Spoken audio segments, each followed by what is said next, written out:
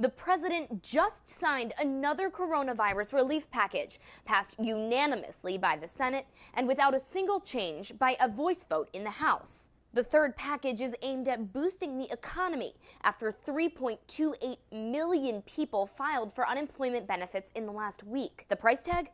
$2.2 trillion. The 880-page bill will support Americans directly, as well as businesses, big and small. Unemployed Americans could earn up to $600 per week for 4 months. This includes independent contractors, too.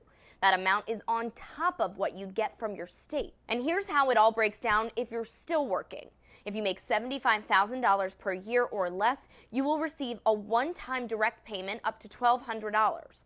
Married couples can collect $2,400, and people with children can get $500 per child. Cash payments decrease the more you make. If you're single and make $99,000 or more, you get nothing. Small businesses can apply for zero-interest loans to cover their mortgages, employee salaries, and benefits like paid leave and health insurance. There's $350 billion in the bill for that. But the biggest pool of money goes to big corporations. They're getting $500 billion, mostly in loans.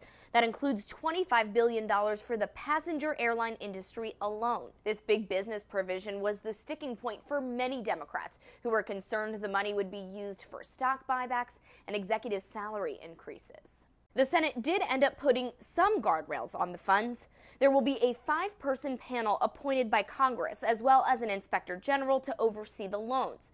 President Trump, Vice President Pence, department heads, members of Congress, and their family members won't have access to this money. Any employee at one of those companies who makes more than $425,000 a year can't be given a raise.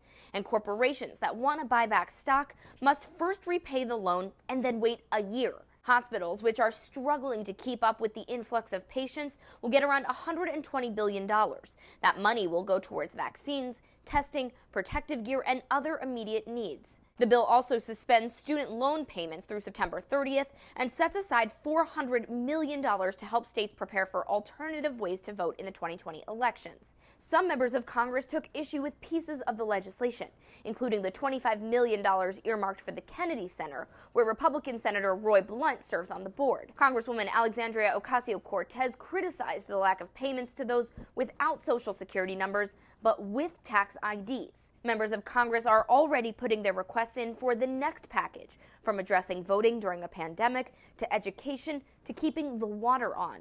Congress may be home, but its role in handling this crisis is far from over. In Washington, Alex Miller, Newsy.